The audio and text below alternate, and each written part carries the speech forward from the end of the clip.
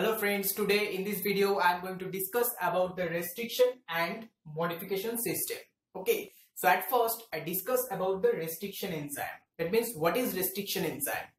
Restriction enzyme is one type of enzyme which restrict or inactivated the foreign DNA entered into the bacterial cell by, for example, from the virus, that is the viral infection. Okay, so the function of the restriction enzyme to restrict or inactivate those foreign DNA, that means those viral DNA, by cleaving or cutting those foreign DNA. Okay, so now suppose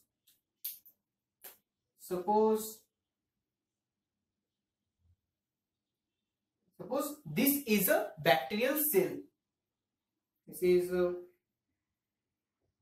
bacterial cell, okay, and its genomic DNA, that is its own DNA, is present here like this. Okay, this is the genomic DNA of this bacteria.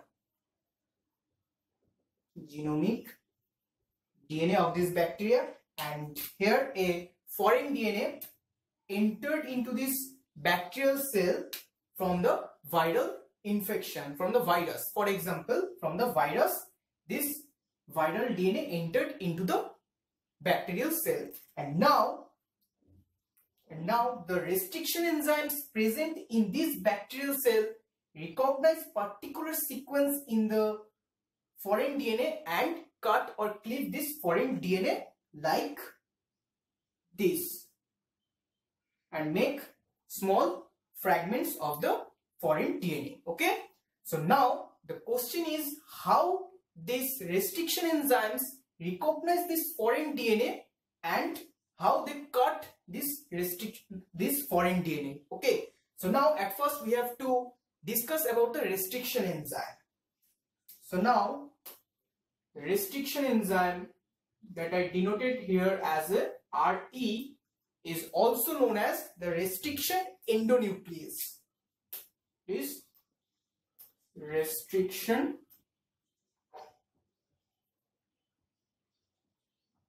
endonuclease enzyme. So here you can see that this restriction endonuclease is a nuclease type of enzyme.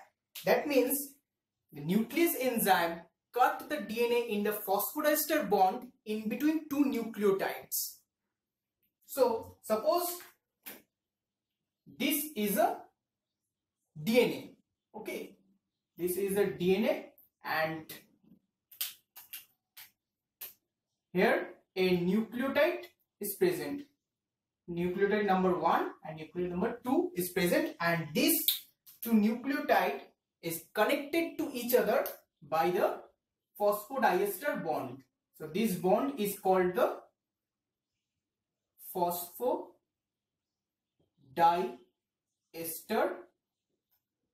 bond. Okay, and the nuclease enzyme cut this phosphodiester bond between two nucleotides and they are separated from each other. So in this way the nuclease enzyme can function. Okay, so now you can here see that a endo term is present. So actually the nuclease enzymes are two types.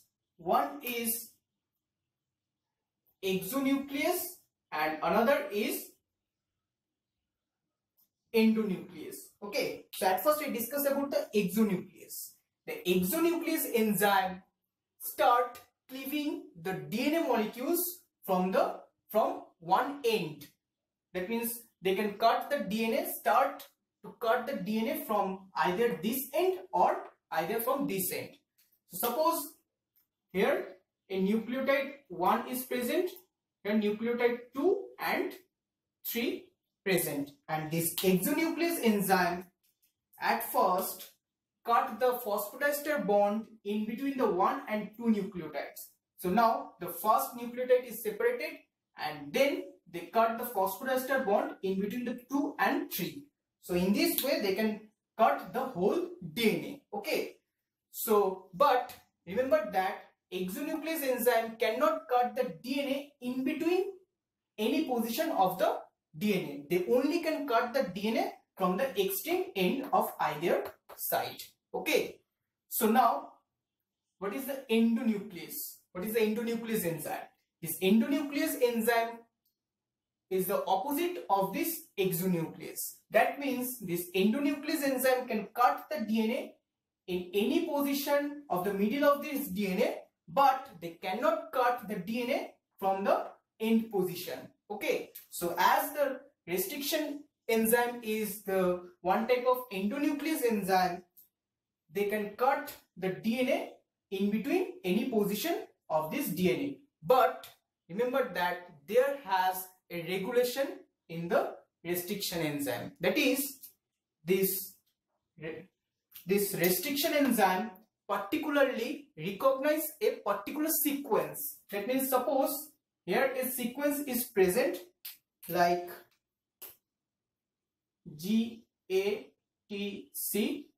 A sequence, this sequence is present, and a restriction enzyme particularly recognize this sequence in this DNA strand, and then they cut in any particular position of this basis. Okay, so this is the function of restriction enzyme. That is, they act as a endonuclease enzyme, but they recognize a particular sequence to cut the DNA strand in the phosphoester bond in between two nucleotides. Okay, so in this way restriction enzyme function. And now the most important question is how this restriction enzyme distinguish the foreign DNA from the genomic DNA. That means how they distinguish that, differentiate that they have to only cut the foreign DNA, but they do not cut the genomic DNA of the bacteria. They only have to cut the foreign DNA. Okay, so how they distinguish this foreign DNA from the genomic DNA? Okay, so this is done by the modification enzyme. This is another type of enzyme which modify the genomic DNA of the bacteria. Okay, so let's talk about the modification enzyme. Okay, and this modification enzyme is also called the methylation enzyme.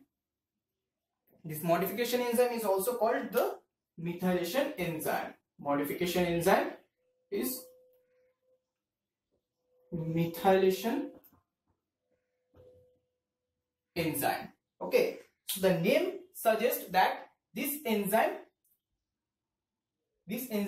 modify the DNA by methylating the DNA strand. Okay, so how they methylate? Suppose this is a DNA strand, and this modification enzyme recognize a particular sequence in the DNA strand. Suppose here also a sequence is present, that is GATC. Okay, and this modification enzyme recognize this particular sequence, and they modify this sequence by adding the methyl group, that is the CH3 group, only in the adenine base or cytosine base. So here